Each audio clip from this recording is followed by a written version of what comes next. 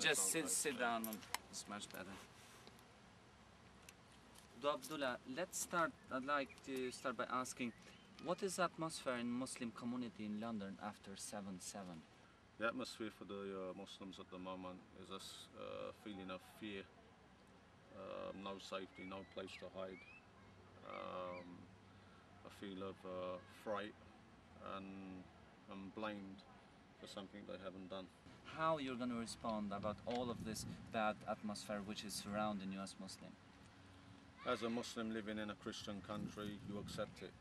When I say you accept it, that doesn't mean that you lay down and be like lambs to the slaughter. Muslims are going around their everyday life, minding their own business, being a peaceful people, giving their dawah and etc. In other words, these moderate Muslims, they're minding their business, they don't do nothing. But if they believe that every Muslim are like lambs going to the slaughter, then obviously, you know, this situation that Islam has been blamed for, where there's no evidence, they'll only create more problems if they continue in this manner, because there are Muslims in this country that would fight back. So the British people have to understand, we are not your enemies, the government is your enemies. What was your own feeling when you for the first time heard about the bombing in London?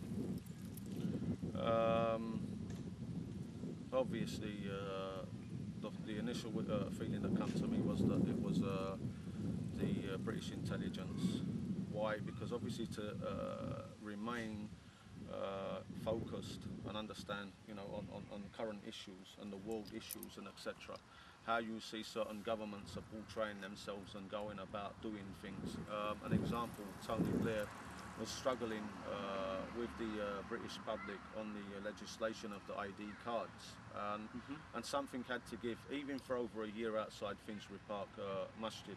I said that, you know, that there will come a time that these people will perform and act like this to gain the support of its people. This, where it was done on a bus, it was done in Aldgate where there are Muslims, you know, on the tubes. Now, this was just completely targeting civilians. There is no Islamic objective in this. How do you feel about British people?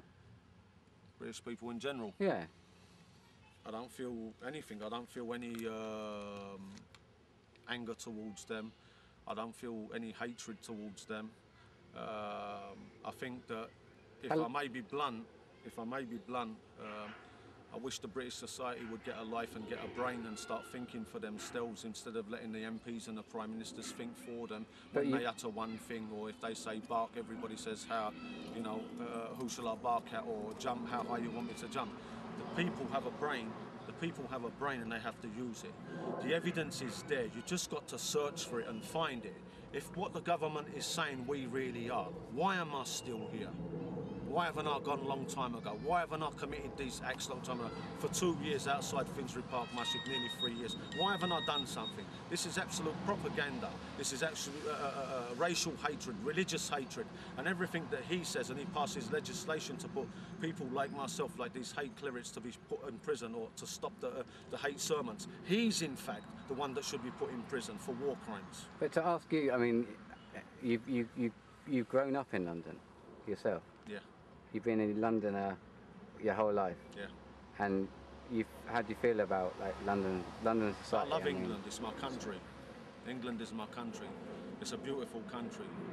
I hate the government.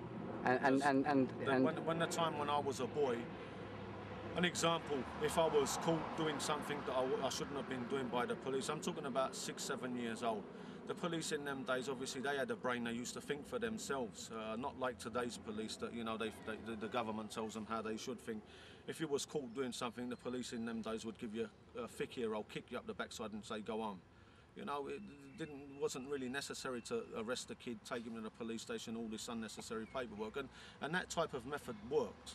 But again, from my childhood and growing up, you've seen the changes. And also, I started to discover from about 14 years ago, I started to understand about, you know, the Masonic order and etc. And this is why I'm seeing things put into plan and practice now by these Western governments that are following Masih Dajjal, the one-eyed shaitan. And they're plotting and planning to eradicate Islam and pave the way for the Dajjal's appearance. But alhamdulillah, there are Muslims that are still holding to the rope of Allah subhanahu wa ta'ala. My only wish for the British people is that for them to love, which I love and experience, which I experience in right now. It's a beautiful thing to experience.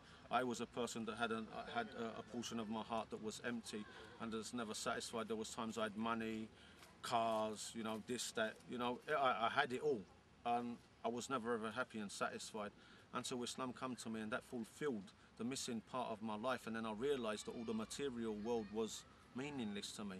What meant something to me was God, and what meant something to me that God values me as his slave, you know, and he loves me 70 degrees more than my mother. Now I can't comprehend that, but he loves me, he loves his slave, he loves his abd 70 degrees more than his mother when his mother gave him birth. And so how can I not be thankful to Allah subhanahu wa ta'ala? How can I not want to submit my will to the will of my Lord, and not because man's telling me this, that, or I'm going to punish you, and etc. Is this the reason why I'm an extremist? And so once you've accepted this religion and come more to this religion, there's never been moments of which you would say that you hate you hate the people who practice, like the kuffar as you call them. You don't feel, do you feel hatred for the kuffar in London? No, I see a confusion sometimes between you say the kuffar as the government or the kuffar as the people. I mean, the Mirrors, for example, said, you know, that you hate general people. I hate people that are killing my people. So, but people in London in general? Like... People in London in general are innocent. They've been created by Allah subhanahu wa ta'ala. They have a right to existence, just like I do. But a human being only has the right to existence according to the laws of God. Why? Because God is the legislator. And if human beings and mankind decide to become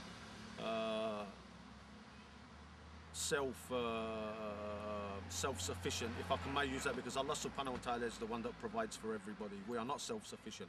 But there are arrogant people that believe they're self-sufficient and can overtread God's law or even man-made laws and etc. Everybody is held, one day everybody will be held to the acts and crimes that they've committed on the earth. Now, again, for the British public, we're not against the British public. We're not against the normal civilians on the street. But then my question is this: why are you not using your brains? Why are you against people like me when we've done nothing to you? All what we want is goodness for you, whether you accept it or don't accept it. That's down to you. So whoever attacked your city, London, on Thursday was wrong? This is a question that's been asked to me over the last 3 days, probably about 70 times by the media. And when I ask the media, do you condemn your government for killing probably 2 million Muslims? Do you condemn that? And I don't get an answer. Why do we always get this point of where you always want the answer from the Muslim?